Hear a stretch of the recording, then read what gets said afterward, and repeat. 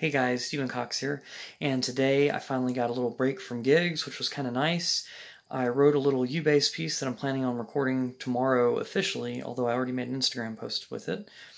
And aside from that, I didn't really do a whole lot, but I also did my cover for the day. I decided to do Imagine by the Beatles, and my piano and singing skills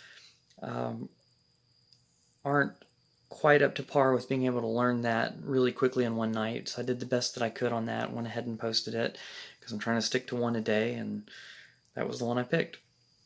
So it was good to kind of stretch myself a little bit, trying to learn something quickly and being able to get that coordination as fast as I can.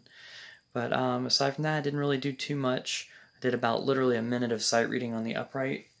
Over here on my wall is my vision board. I need to update it. Basically, I went ahead and put what I've already accomplished. So first I had my prototype of the transition CD. So I just put a copy of my CD on top of it, like boom, that one's done.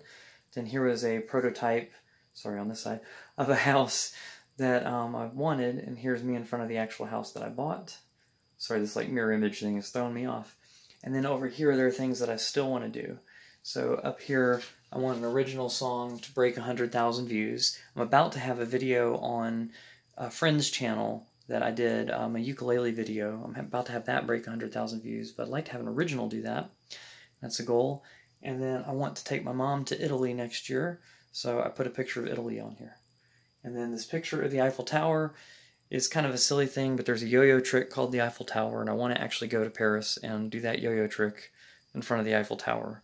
So it's kind of a multi-purpose thing, being able to go there and then doing something from my childhood that's kind of fun, combining it all. But that's about it, so I will talk to you guys later, and take care for now.